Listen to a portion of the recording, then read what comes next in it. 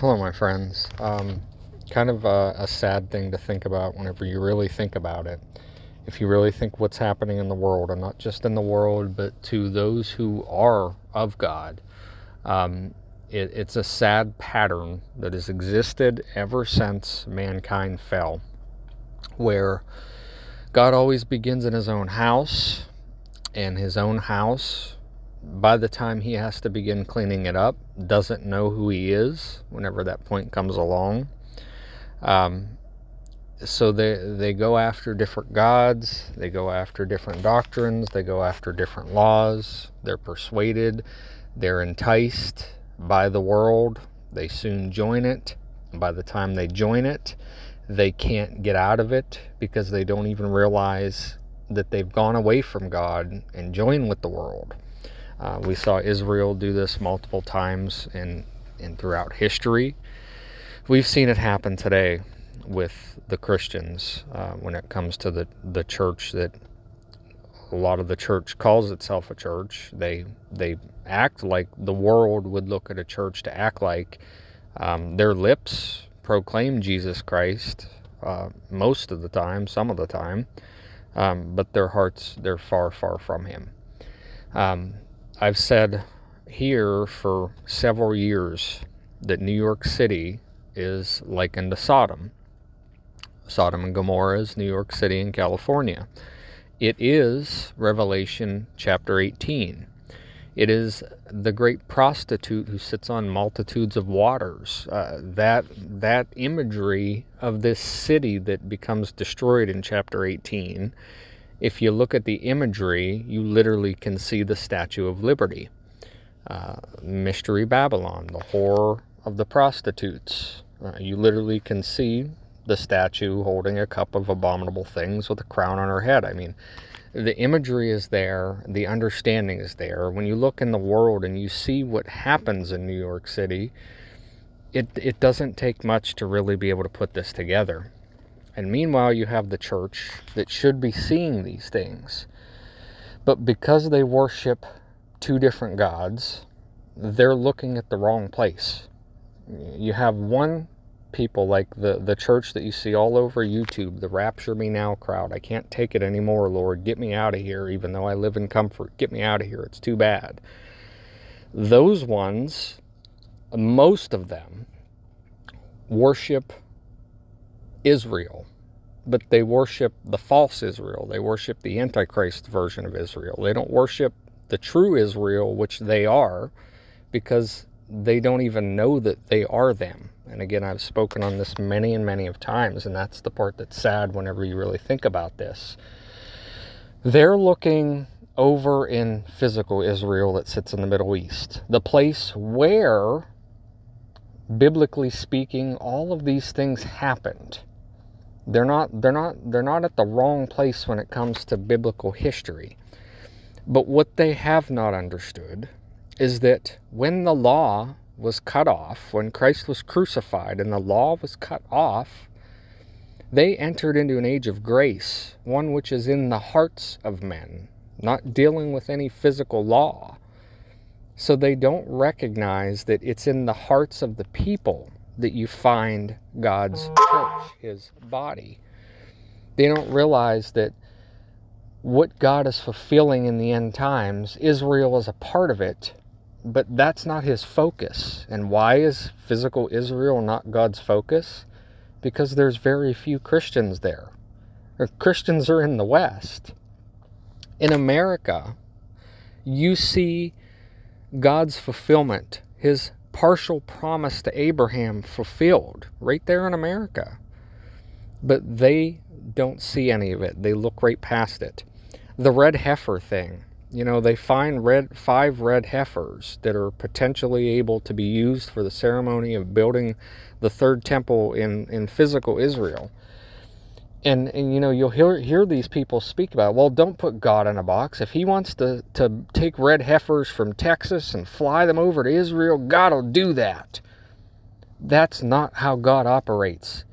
The thing about the red heifers is it's supposed to be a miracle. If God wanted red heifers to be in physical Israel, he would have given physical Israel a red heifer, because it's supposed to represent God's intervention. Because to have a red heifer, a completely red cow with no more than 2 entire hairs on its body without blemish, that's a miracle. That's supposed to be directed. That's where your faith goes. They get these 5 red heifers in Texas, and they ship them to Israel. Why does God raise up 5 red heifers in Texas? It's like raising a billboard. Hey, look here, church. Look here, people who say that you know me and you worship me. I'm giving you 5 red heifers that you're looking for. That you're looking to fulfill these end times by trying to put the hair of a camel through the eye of a needle. You're trying to do that. Well, I'll give it to you so you can see it. I'll put them right in Texas, right in America, the promised land that I promised to Abraham. So you can see that where God is working is in America, is in the West. But no, they take the red heifers and they ship them over to Israel. And then once again, their eyes all go get fixated on physical Israel, which is the home of the Antichrist.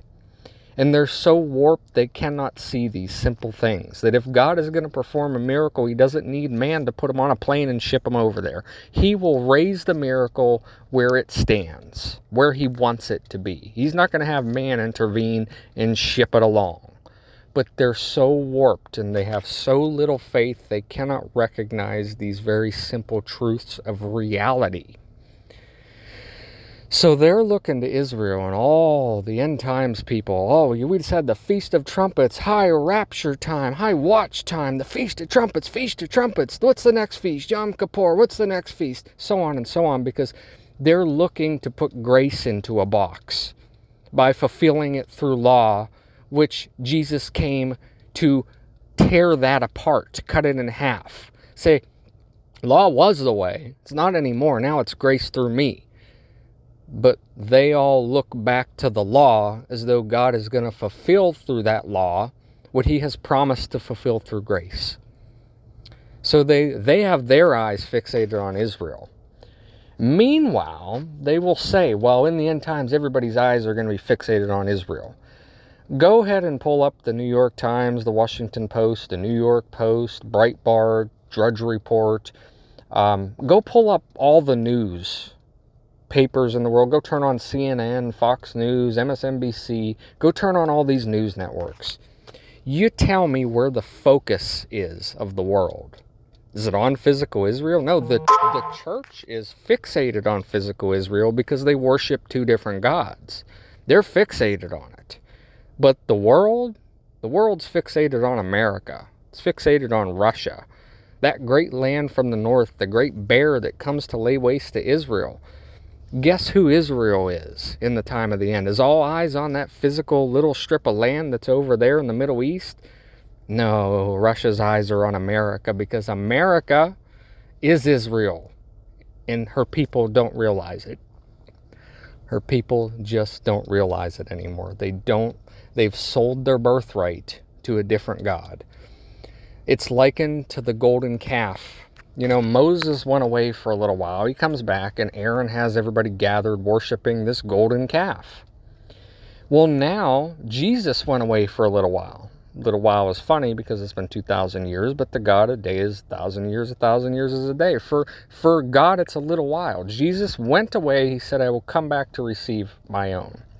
But he did go away. So when he's coming back, Scripture repeats time after time after time. It's a pattern. There's nothing new under the sun other than when the Son himself was born into the world. That was new. That was the only new thing that you've ever seen in Scripture. Scripture replays. Different peoples replay it because humanity is in a fallen state, stuck to 3 generations of peoples at any given time in the world. So you have their eyes looking on physical Israel to fulfill all these things that are fulfilling right in their own backyard. And they cannot see it because they believe in 2 different gods. Jesus went away for a little while. Whenever he comes back, he's going to see the church, just like Aaron and the rest of the Israelites, worshiping another god. And it's going to happen because they're all looking to physical Israel as though that's where God is fulfilling things.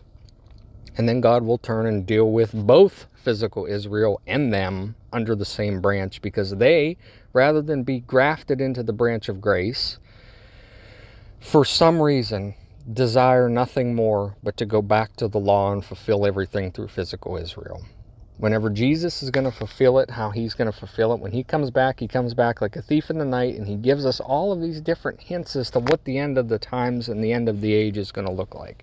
Go down through Matthew 24, you can check mark every single point that Jesus said. And you go to Revelation 18, and God gives ample warning, not only through his people, the prophets. I've been speaking of this for many of years, and I'm nothing. I'm nothing in the kingdom of God. The lowliest, nothing. I get lots of things wrong. I don't know everything. All I know is that I walk with God, and it's been daily for 7 years. I've gotten to know him, which is the one requirement in the end, to get to know him. That's it. He doesn't require anything else. Know him. I know him, and that's all that I know. And even I can look at the scriptures in Revelation 17:18, look at the gospel, look at the prophecies in the Bible, and understand that God is putting all eyes on America, on Russia, because the end is coming.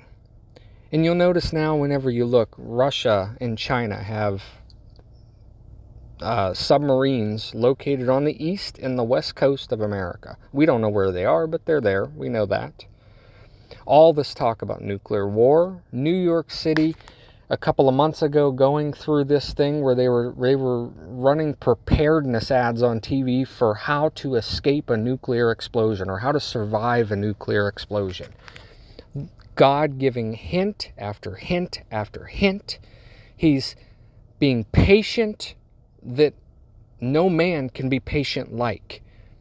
Getting every single last one of his who will see to see this. And maybe by hearing this, somebody listening to me will then understand and be able to see, be taken away from all of that doctrinal warping that the false church has gone and done to us. And done to me too. And look at the reality of what's happening in the world. Those nuclear explosion warnings and special messages and broadcasts and giving out bug bags in Denver, these things are all happening because it's a warning of something to come. And what is to come? Revelation 18, when New York City, the whore of Babylon, goes up in smoke forever and ever. Where the vultures are gathered, there you will find the corpse. That's what's coming. And you can literally watch it play out in the world. Russia now, we're right there at the verge of a nuclear war with Russia. And you tell this to people, and people just brush it off. Oh yeah, whatever. Because people have gotten so bombarded with event after event after event that they've all become numb to them. They don't know. Unless you walk with God, you're numb to everything happening in the world, or you're following a different God, so you don't know the truth there. The only way to have patience, perseverance, hope, and understanding is to know God at this point in time, and he's given you plenty of opportunities to do it. But he's coming like a thief in the night, and whenever he comes, I don't know if it's tied to a feast, I don't know if it's tied to a day. I don't know the day or the hour that he's coming, but I know that he's coming when I don't expect him, because he said he would. Even though I do expect him, because I do expect him, I know he's coming. And how do I know he's coming? Because I see all the events happening in the world that he said would happen. I look at Revelation 17:18 and know that's about ready to happen. I know all of these things. So I'm prepared for it. I'm not walking in darkness. I'm walking in the light. But you can never be actually prepared for this moment that's about to happen. When Christ actually comes back to take those who know him, there is no amount of preparation that any man will ever be able to have that will prepare you exactly for that moment. You will just do it. He will forcefully take you up. That's why it's called a rapture or harpazo. That's a fierce grabbing, a strong grabbing. Just like a parent comes and grabs a child who's about to run on the street in front of a car. That's what that moment is like. And what is that moment tied to? Revelation chapter 18. Come out of her, my people, so that you do not partake in her sin. That's New York City. We know that it's burnt up like an inferno. We know that Russia and America are basically already at war.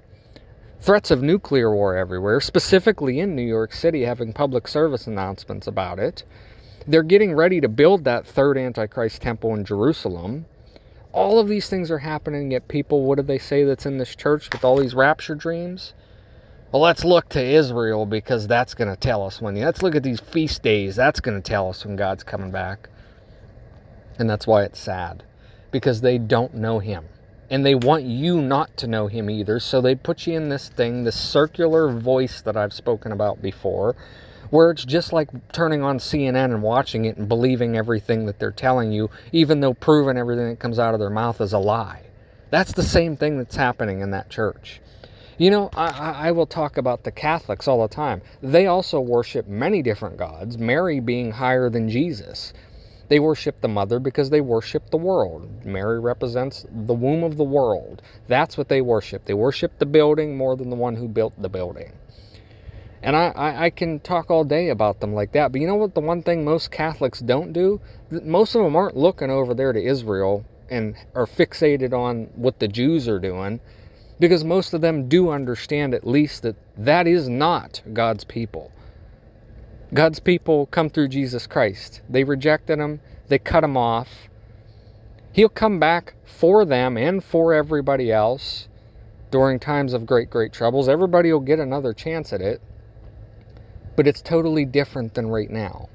And right now, the only thing there is to know Jesus Christ crucified and risen, and that He's coming back to gather those who are His, all those that know Him. Many in that day will say, but Lord, Lord, did we not prophesy in your name? Did we not do all of these deeds and great works? And the Lord will say, I never knew you. Because that's what this church has fallen into. They've lulled into a sleep of looking at all of these signs in the skies and constellations and red heifers and Israel and the Jews and all these other things. They're looking at all those other things, trying to put the hair of a camel through the eye of a needle by trying to fulfill grace through the law that was cut off. So where all eyes are at right now are right here in the West. We know that New York City, based off the description of Revelation 17 and her deeds, we know that Revelation 18 is talking about New York City, and we know that there's about to be a nuclear war. All happening right there in that same line. So where's the eyes at for me?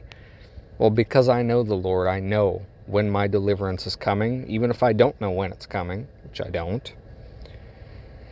But I know that it's going to come. And I know that it has to be soon, because all of these things are happening at just the right time to fulfill all of the Scripture, the same exact way that Jesus in 3.5 years fulfilled it about Himself. There's only a small window of time there, and we're in that window, and there's no getting out of it. It is now. It is coming. Do you know Him or not? Are you trying to cut out grace and replace it with law? Or do you just know the Lord and you know that whenever He comes, you're not going to be prepared for it, but you're already in the ark right now and you just don't know it? All those who know the Lord are already in the ark. We're already right beside Him. We just don't realize it. And we won't until He opens our eyes to it. This Revelation 18 fulfillment, come out of her, my people. That is whenever the removal of God's people comes. We do not partake in the world's sins. We're saved by grace. That is the rapture. Spoken of this many of times. I can fit that scripture in like a glove to all the other scriptures that line up with it. And what is that trigger? What is that event? New York City going up in smoke. And look at what has happened over the last 2 years to put New York City in that position, just perfectly ready for the Scriptures to be fulfilled. God bless.